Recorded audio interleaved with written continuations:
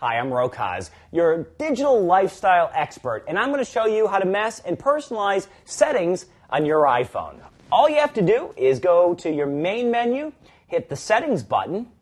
That'll come up over here, and you're going to see a myriad of different choices. Airplane mode. When they say, hey, turn off all wireless devices, or your cell phones are not approved, well, you are one flick away from using and watching movies the entire flight. Ooh, yeah.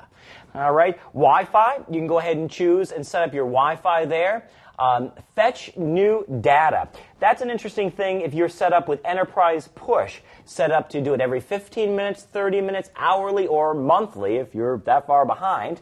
And when you want your information. You can set up the sounds. This is where you can customize whether you want your vibration on or off, what sound your new text message is, and changing things is real easy.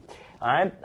All you have to do is decide whether you want sounds on, if you want new mail for it to ring, or if you get so much spam like I do, you don't want any sound, well then just turn it off, and when you check it, you know these type of things. Sounds, everything from lock sounds to keyboard clicks. This one, I love to turn off, because tick, tick, tick, tick, tick, tick, drive me nuts! So, go back to settings over here. We also have a brightness. Ooh, this is fun. Ooh, come on, catch it. Nope, sometimes it's like, there we go. Ooh, ooh. Ooh.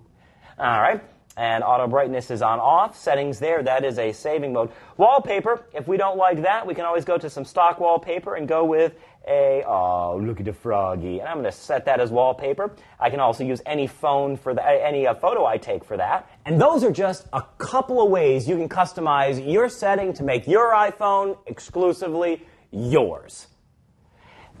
Play around with it, enjoy it. I'm Rokaz, your digital lifestyle expert, saying, stream you later.